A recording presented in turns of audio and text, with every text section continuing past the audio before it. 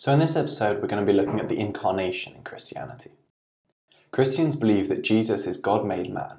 This is known as the Incarnation. Jesus is the second part of the Trinity, but was also born of a human mother. There are some Christians who argue that the Incarnation is a myth, a story that, whilst not literally true, may contain elements of truth. This means that the title Son of God is symbolic of the importance God attaches to Jesus' teaching.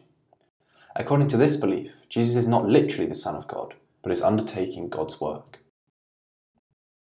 So some Christians believe that Jesus is a God-made man. This is known as the Incarnation. And Christians believe that Jesus is God-made man. What is this known as? It's the Incarnation. Jesus is the second person of the Trinity, God the Son, but born of a human mother, Mary. Jesus was fully human and fully divine. After his death and resurrection, Christians believe that Jesus ascended back up to heaven to sit at God the Father's right hand. God the Father is the father of Jesus, and Joseph is looked upon as Jesus' earthly foster father. The beginning of the good news about Jesus the Messiah, the Son of God. Because Jesus is God, his teachings are believed to come from God. This was achieved by the power of the Holy Spirit. As we hear, "But the angel said to her, 'Do not be afraid, Mary. You will conceive and give birth to a son, and you are to call him Jesus.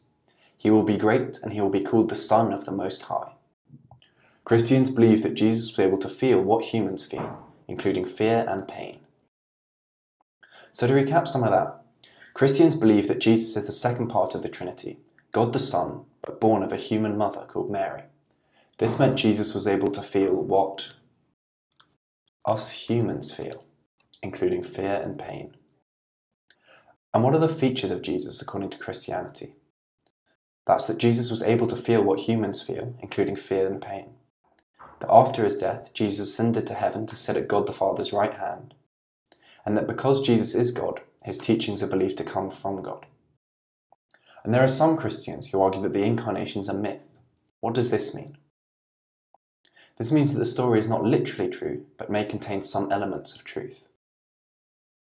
So after his death and his resurrection, Christians believe that Jesus ascended back up to heaven to sit at God the Father's right hand.